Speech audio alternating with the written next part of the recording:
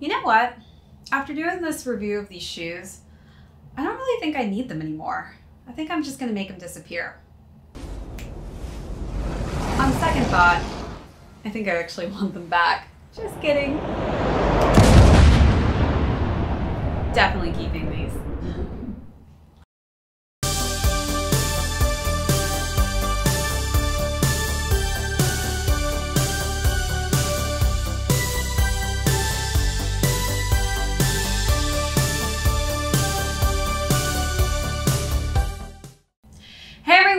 What's up and welcome back to ShadeTV. My name is Marissa Hill. If you're new to my channel, don't forget to hit that subscribe button, give this video a thumbs up at the end, as well as don't forget to leave me comments if you have any questions about this third and final episode in our Dior Jordan series. Man, time has flown by. I can't believe we're already on our third video. But also, don't forget to hit those notifications. We've got so much heat coming in for you guys in the next few weeks. It's just insane how much filming is going to have to happen. But I'm extremely excited, extremely to show you guys all the things I was able to cop these past few weeks. But today is basically our last and final episode of the Dior Jordan series. And I'm going to be talking about different items and accessories that you could potentially rock with some of the collection. And if you didn't get the collection, I'm actually going to go through and talk to you about some items that are much easier, that are still on sale in the market for a more affordable price point, that maybe are not the exact Dior Jordan shoes, but you know, they've got some tones, some similarities in there. And then I'm going to get into some other options of clothing apparel in the Dior collection. Because as you guys know, this was a pretty limited capsule, so there weren't a lot of items made. So I definitely want to give you guys some ideas, if you're Dior fans, on other options that are currently available as well. And also we'll talk a little bit about resale on some of the accessories that I got for that Dior Jordan collection. So let's get into it. First, I'm going to start off with actually grabbing some shoes that I think are, you know, obviously not as fire as the Dior Jordans, but hey, they could come in potentially a close second.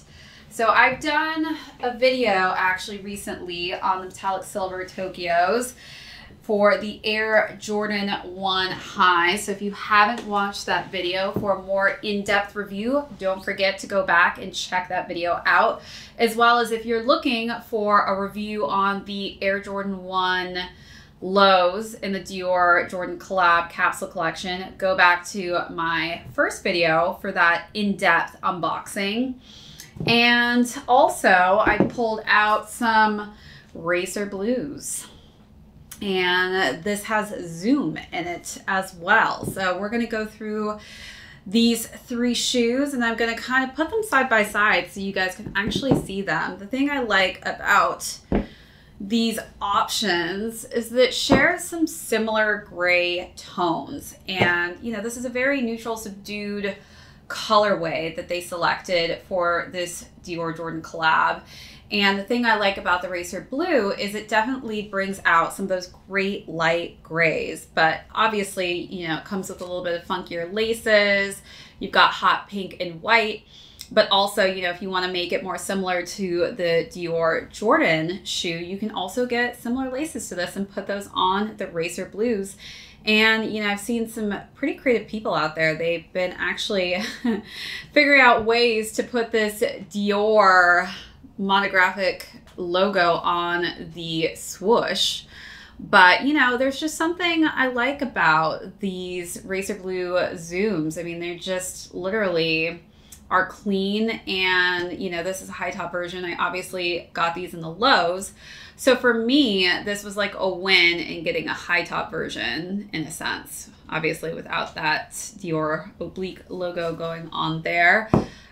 Oh, you know what I'm just realizing too is the bottom sole of these shoes are pretty similar. There's a little bit of pink in here, but it's like, wow, these icy tones are pretty much identical except for some of the pink hues at the top of this shoe, but other than that, that's pretty much spot on. The bottoms look exactly the same. All right, so another one of my options, you know, it's definitely a little bit different with the metallic going on, but you know, it's still got some of those gray neutral tones. Again, this isn't a high version. So, you know, I think this is me just kind of filling the gap of me losing and not getting the high tops. But, you know, this is definitely a different option, and it's got some similar characteristics, a little bit lighter in the laces. But again, if you want it to be closer in detail to this specific shoe, you can always go out and find laces to match it better. Okay, so let me just move these actually back out of the way so we have more room to work with here.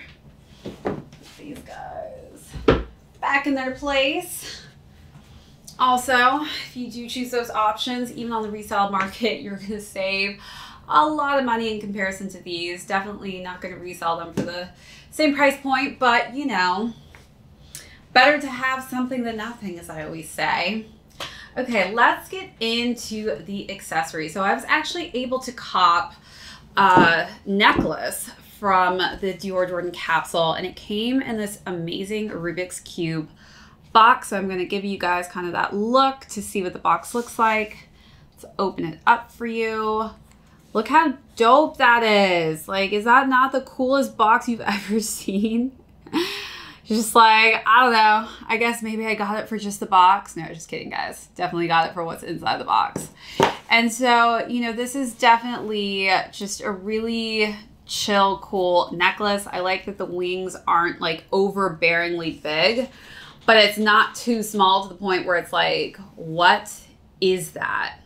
So this necklace also came in a gold version. It was a little too much of a bright gold for me, so that's kind of why I stuck with the silver. But I do like to typically match my silver and golds. And it also has on the back that Dior pattern there. You can see that. So if you weren't able to get your hands on one of these necklaces, that's okay, because I'm going to give you another option that I think is just as good. So obviously we know that Alix has done collabs with Dior, and I was actually able to snag an Alix chain necklace. This reminds me of a lot of his collaborations he did with Dior, because obviously he's known for this buckle here.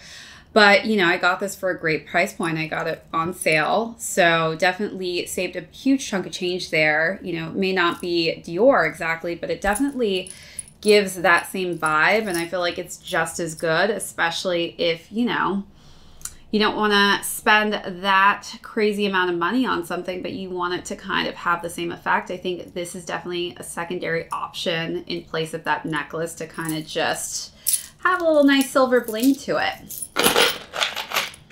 Okay, so now we're gonna move on and talk about this cute little AIR DIOR bag from the collection.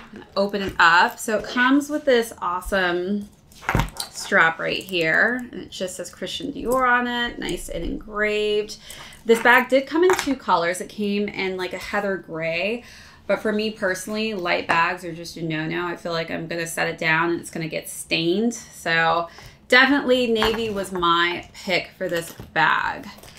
So we've just got, you know, like a nice little opening here. Got that same print, looks like on the inside with the D's there that match that pattern on the swoosh on the shoe, just in a darker color. And then my favorite part about this bag is that it's got an area to hold your cards. So you don't actually need a wallet with this bag. It's so cool. Let me just pull that out so you can get a closer look. You can put your money in here. It literally is a wallet that is built inside of the bag, which is great. So again, this was a very limited capsule, and you know, this may have been a little bit pricier just based on the fact that it was a collab, and you know, not all of us maybe loved this bag. Maybe you're more of a Dior fan, so I'm going to give you a couple options in the bag range. I also have this amazing saddle bag here, and this is definitely still available in the Dior men's collection, and this is probably just one of my favorite bags. I mean, it pretty much goes with everything. And I do think that, you know, if you weren't able, for instance, to cop this AIR DIOR bag, this is definitely just a great option. I mean, it basically holds the same amount of items in it, maybe a little less actually, and you don't get the card space in there like a wallet, but definitely enough to carry in there in a great size. It's still kind of keeping in that size range as this bag is. And overall, yeah, it's just something that is currently available. So if you want to add some extra Dior to your collection, I think this is a great option. All right, so last, let's just go over to here and talk about two more items. So I actually have another Alix belt, and a lot of these saddlebags, actually, they try and sell the Alix clip as well with this strap. Not a Dior collab, but I think it works just as good. So, you know, I like to mix and match and switch this up on that bag, but I also like to wear this as a belt with some of my clothing as well. So this is definitely a great accessory to add with either anything from this capsule or just any Dior or any basic item, just to kind of spruce it up. And last but not least is this lovely massive bag. This is like my throw everything in it bag, travel bag, you name it. This is just a great bag if you literally are traveling and you just want to throw as much stuff as you possibly can inside of a bag and have it basically carry everything. This has definitely been a savior, but I think that this bag also just goes really well with this collection. It's got the navy and cream colorways in it, so if you weren't able to, you know, snag a bag and you're hoping to get a Dior bag, I think that this by far is one of my all-time favorite bags in the Christian Dior women's collection. I just absolutely love this bag. I take it everywhere. But other than that, guys, that is the accessory portion. So now we're gonna kind of get into the other styling items that I paired with. So if you weren't able to snag anything from that collection, I want to give you some other options in the men's Dior collection that are available from different designers. So let's go over that rack and get into it. Talk about some styling. So as you guys can see, I usually typically wear something from my styling portion. I'm obsessed with Cause. If you are a fan of Cause, you definitely know that he recreated this cute little bee. And it's also on this shirt in a more bedazzled look. But I just love how, you know, he really just changed the bee and made it subtle with these two X marks. Just a hint for you guys, my nickname is Honeybee. Honeybee. So some significance with this little bee guy here. Maybe that's why I love it so much.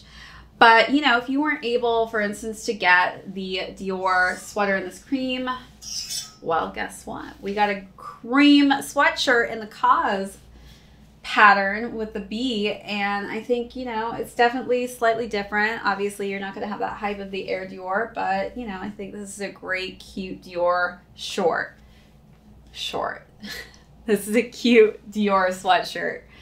Wow, guys, it is Friday and I am beat. Like, hallelujah, it is Friday. Can't wait for this weekend.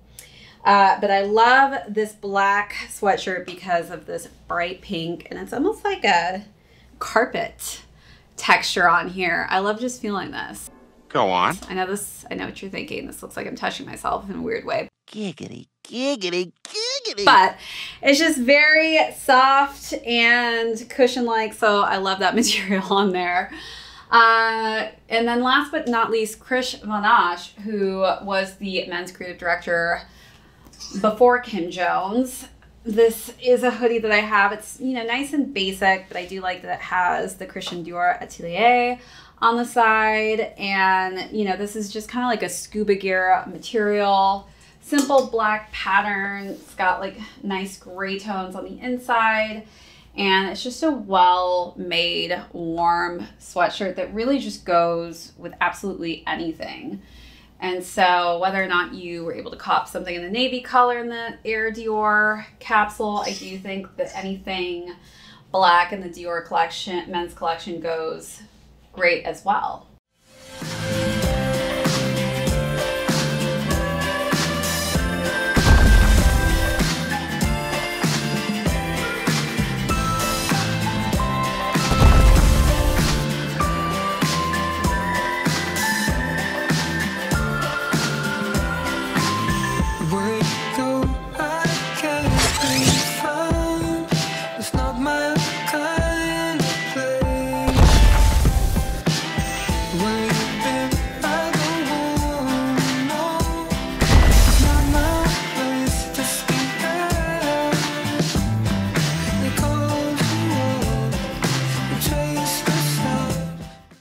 So if you haven't noticed, I'm actually more obsessed with the men's line of Dior than I am with the women's line. I did get, you know, one item from there, but definitely steer more towards the men's clothing when it comes to Dior, and that's why I'm such a fan of this AIR Dior capsule. Okay, so now we're gonna conclude with some resale on the accessories that I got, let you guys know how it's doing on the resale market. So if you're interested in just purchasing it because you love it, or if you just want to see like how well they're doing, we'll get into that. So let's head over. All right, today's reselling portion is brought to you by my personal favorite app, the SUPLEXED app.